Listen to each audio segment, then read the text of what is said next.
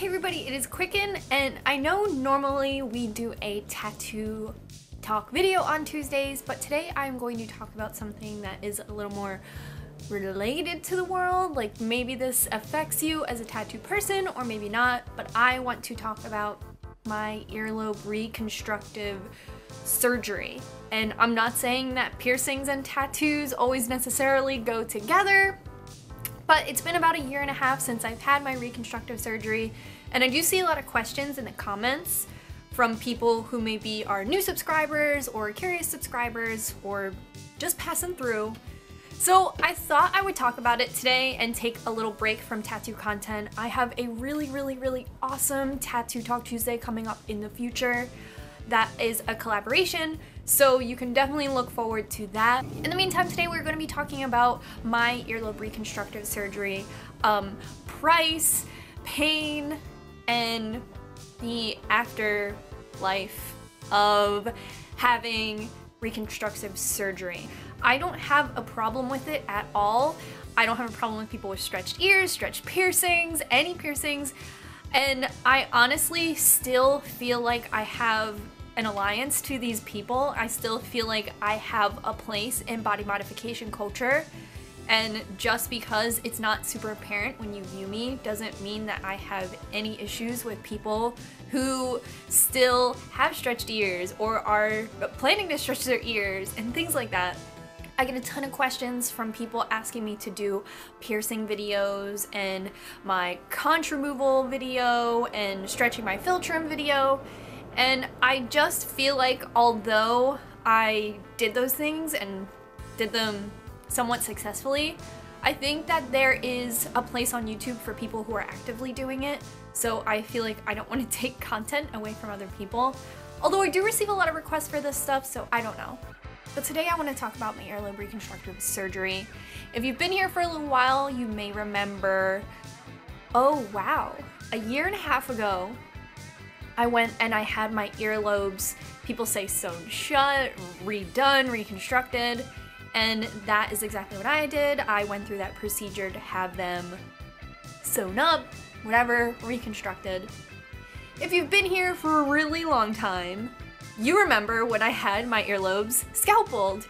And just to briefly talk about that, my earlobes were stretched. I had stretched them, and I was actively stretching them probably for about 8 or 9 years.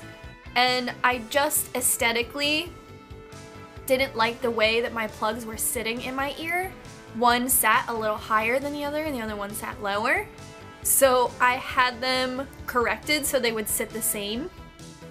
And honestly, that seems like so minute, but it was something that I was passionate about, so it was something that I actively had corrected. And then, like 2 years later, I had them sewn up. That's a little background on it, but now we're gonna jump into having them sewn up, and 1.5 years later, everything that I have experienced. And honestly, I'm at a point where I shock people and they had no idea I ever had it done. I saw in the comments recently, someone was like, oh, you should consider getting your ears pierced. You should consider spacers. And I was like, well, I have considered it and went through with it and had it. And now I don't. So I'm going to show some before and after pictures. I guess prepare yourself for not graphic stuff, but you know, stitches and things like that. Last year, well, it was probably about 2 or 3 years ago, after I had my earlobes corrected, I'm going to refer to that as scalpeled. After I had the scalpeling correction, I noticed that my ears were stretching a lot, and I was warned this, so I totally knew. But I found myself, like, if I was riding my bike, one of my plugs would pop out, and you know, you spend a lot of money on these materials, and for me to just like lose one, like, it was devastating to me. They would fall out in my sleep. So it turned into a lot of me taking them out for a few days and then putting them back in, taking them out for a few days, putting them back in. And with that, they kept getting larger and larger. And I was at about 1 inch and some change when I really was starting to stray away from wearing plugs altogether. And from that, it turned into like not wearing plugs for a week, not wearing plugs for 2 weeks, 3 weeks, a month, 2 months. And then I kind of realized that I was never ever wearing them. Though I really did like the aesthetic of the way my ears looked. Because I had the scapeling, my ears no longer had the standard circle, but they were cut in the shape of a triangle. So obviously I enjoyed that because I always want to have like something unique and something going on. And the stretched ears are already a unique thing. So the fact that mine were triangles, I was like, I love them. However, I started a job, some of you guys know from my piercing scars explain video. I started a job at a time where it was do or die. I needed to get a job, and this job allotted me a lot of like financial allowances that I'd never experienced before. To this day, it is the best paying job I've ever had, and you know, I had to take out my piercings to work there, and I had to go from red hair to brown. You may experience something like this in your life, and it is completely your decision to make if you want to pursue something that makes you question your individuality, of course. But for me, you know, paying my bills and living independently has always come first.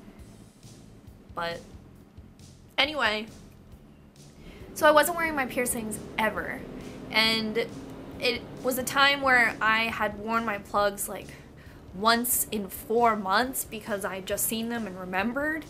So after about a year went by and I wasn't wearing plugs anymore, I decided to kind of flirt with the idea of getting them closed. Now, doing research is super, super, super important.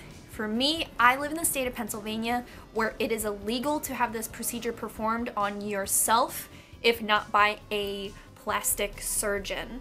So if your ears are smaller, I have spoken to women who had their ears, you know, their earrings just ripped out and they were fixed, you know, inpatient at a hospital by their doctor. But because obviously this was a very large to do, I had to seek very like professional and specialized work for it.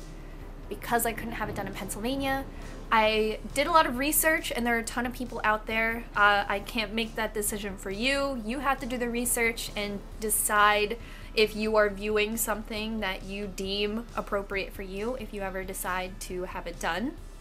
Always look at before and after pictures. That's what I say about everything. I decided to pursue body modification specialist Sampa von Cyborg. You can find him on Instagram. I remembered him from BME Zine, which was a body modification encyclopedia from way back when. So it was a name I could trust and that I was familiar with. I contacted him. I waited for him to come to a place near me, and to be completely upfront with you, I paid an initial deposit to hold my appointment, and my deposit was $500. And then when I had the procedure done, it was $400 more, and I gave them a $100 tip. Around $1,000, and that is without travel because we did drive about 3 hours to get to the place in New Jersey where they performed it. Like I said, in Pennsylvania, it is illegal, but in the United States, a lot of things are statewide, so if you can drive to a different state, sometimes you can just like, there's a loophole and you can get things done like that. Finding them and getting the appointment and waiting for them to come here was about a 12-month process, so about a year. So it wasn't something that I was like super eager about because it was a very slow process. I've spoken to people who have had it done by plastic surgeons and not body modification artists, and I've spoken to people who've had it done by body modification artists other than Sampa. And I would say a lot of the feedback I hear is the body modification artist understands you, whereas the plastic surgeon, you know, wants to beautify you. And however or why-ever you're getting your earlobes reconstructed, if you feel like you want to receive a beautification process, or if you're like me and it's just not something you actively are doing anymore. It depends, you know, who you want to go with. I'm kind of used to this banter, and I'm used to older women telling me that the things I do are disgusting, and older men and things like that. So if I would have had to reach out to a plastic surgeon, I think, you know, that dialogue was so familiar that I think I would have been okay with it. Whoever you decide is going to provide the results that you want, gravitate towards that. I've seen great results for both. But for me, I wanted it to be done by a body modification artist because that's what I'm most comfortable with. If you know, I haven't been to a doctor in like 7 or 8 years, but I have been under the knife by body modification specialists 4 or 5 times in the last 10 years. So that is something I'm really familiar with, and those are people I'm familiar with, and like I said, that's the world I still envision myself in, even though I took out my piercings. That is the route I pursued. So I saved up that money, saved up $1,000. We drove out there and had it done. I received local anesthesia, so I didn't feel anything in the area, just heat and pressure and things like that. I did bring John, and he did watch the whole thing, and he said, you know, there was a lot of blood and there was a lot of things that like made him anxious and nervous to view. But for me, I was chilling. I was sitting there. Obviously the next day I did experience pain and discomfort, even on the ride home, which I said was 3 hours. About, you know, 1 or 2 hours I started to feel discomfort.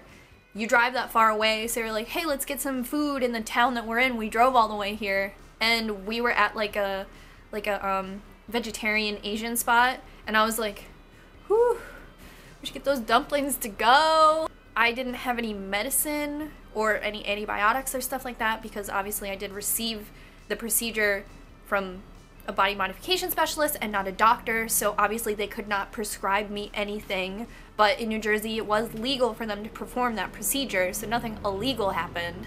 But obviously I didn't receive any antibiotics or medicine. I don't know, I guess I should have thought about that stuff, but you think about it forever and then you talk yourself out of it. And I said, hey, whatever, I didn't die when I got my scarification. Let's do round 2. I was okay. Obviously there was discomfort. I only took 1 day off of work, which was the day I received it. I went back to work the next day, and there was a couple times during the day where I needed to sit down, have some water, felt dizzy, felt weird. And obviously looking back on it, I shouldn't have gone to a place like my job that was like so high impact with people. But I did it anyway, I don't know. I was also in beauty school at the time, so I did go to beauty school that night and work on people's head. I was really okay though. I can confidently say I'm a person who is in good health.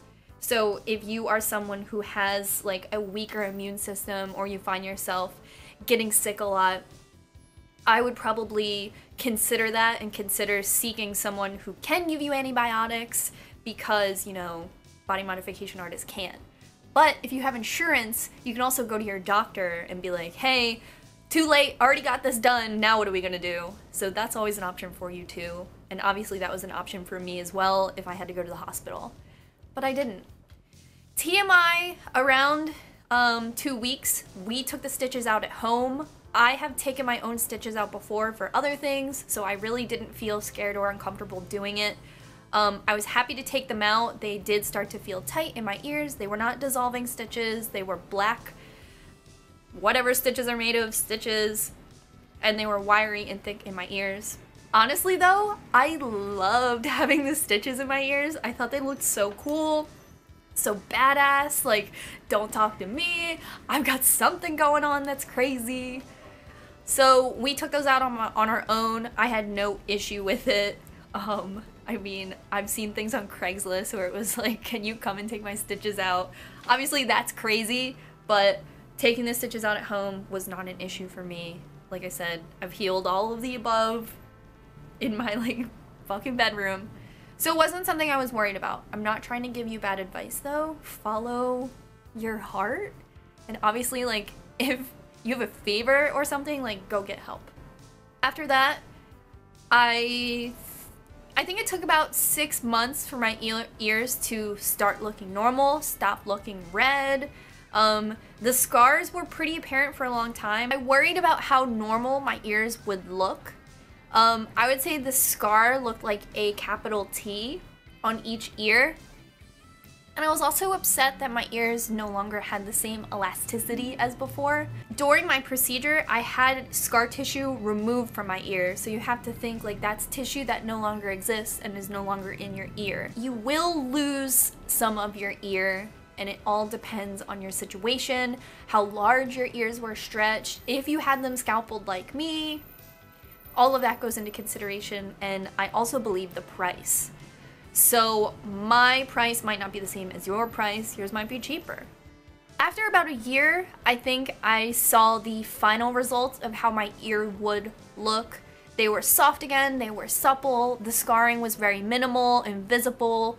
I scar white, and it kind of sucks because my scarification that I had done is basically invisible at this point, but it's a good thing, I guess, for my ears because the scarring on that is basically gone too. I have not considered having my earlobes re-pierced. If I do, I will definitely go to a piercing, someone who specializes in piercings, to have it done so I can have a discussion with them about what my ears were and how they are now. I recommend that to everybody. Don't go and just get your ears pierced by anybody. I would get my ears done by, I would go to Infinite Body Piercings in Philadelphia, no doubt, to get my ears re-pierced if I decided that. As of right now, as of today, I have not thought about having my ears re-pierced. I have a pair of clip-on earrings that I never ever reach for, and I got those around 6 months ago. And I told myself, like, if I'm reaching for them, maybe that will tell me something. And I really just don't ever think about it. I'm not like a huge jewelry girl, and I worry about like over accessorizing. So, sorry, I'm like looking at them. They're just never anything I really reach for. And not that they are uncomfortable in my ears, because my ears are not sensitive after the procedure. I just like I don't like how it looks on me. I think that my look right now is something that I'm interested in, so I can't say that in, 6 months to a year I wouldn't want it, but as of right now, today, I don't. Samba told me that I could have my ears re-pierced after a year, so that would have been this last April, and I still haven't had it done. That's my story. Now I'm gonna show you some before and after photos. Here's my ear today. That I still have my conch hole, and it's not something that I am actively having fixed or corrected as of today. So who knows what's gonna happen. But this is my earlobe now. You can see that my like test of an ear is if you could like, and you can't really do that with mine. It's just kind of there. It's a little red because I tried on the clip-on earrings before I started filming. But, any given day, this is what it looks like.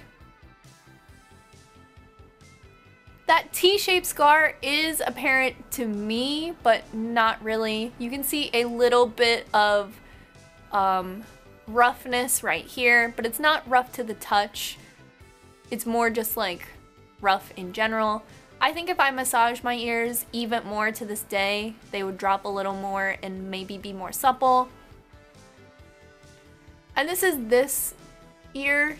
And this scar is a little more apparent. You can see that little dip right there. Yep. But it's not something that really bothers me day to day. I don't think it's anything that someone passing me on the street would notice. And there is no sensitivity or discomfort, but there also isn't like, it doesn't really droop. It is not so connected to my head. I didn't receive any sort of surgery connecting it to my face. I get a lot of questions like, did they connect your ears? And my ears still like have that drop to it. They are not connected to my head any more than they ever were. You can see that all the procedures started about here, like a ½ inch in, and then up. So this is the area that received, you know, any surgery. None of this over here was touched. Same on this side. You can see that it started about here, a little closer, but all of this was always here from birth. And you can see these two little dots were just old piercings. They, you know, were not corrected in the surgery, and they're still like sort of visible, but not active. So I thought I would share that experience with you guys today. You know, I talk a lot on this channel about tattoo removal and things like that, which might be a little controversial to those who believe I might be selling out getting tattoo removal, or I might be selling out getting my piercings, getting my earlobes reconstructed, or taking out my piercings. But honestly, I think everything is a work in progress, and you can wear your favorite shirt 10 times and then be like, I hate that thing. I do think that all the modifications we can do to our body have permanence, and they are something to consider as permanent. I'm not saying get tattoos that you feel halfway about just because, you know, Quicken got hers removed. But I do think that there is an allowance for us to change, and I don't think that having my earlobes reconstructed means that I necessarily sold out. I think I bought in. But I just wanted to share this experience with you guys today, especially if you have considered it, you've had it done, and maybe you don't want to have it done at all, but you feel comfortable knowing that you have options. The first time I made this video, there wasn't a ton of information out there, and there wasn't a ton of people who had had it done. So it was hard for me to relate to somebody and feel like I was making the right decision. I hope in the least I helped you out with maybe a decision you're making, or your friend is making, or you don't think about ever. But just know that there are people on the scene who get stuff like this done, and they're still a part of it. I don't know. I love you guys so much. Thank you for maybe being into or encouraging a video that is a little off the topic, but I'm glad to share what I know with you. Until next week, stay tuned for Tattoo Talk Tuesday. The really cool collaboration episode is coming your way soon. Lots of bits and pieces to put together. But if you were into this video today, please give it a thumbs up. I love to see the channel get stimulated by you. And if this is your first time viewing, don't mind hitting that subscribe button. I post videos like this every Tuesday. I love you guys so much, and until next time, bye. So we're in New Jersey.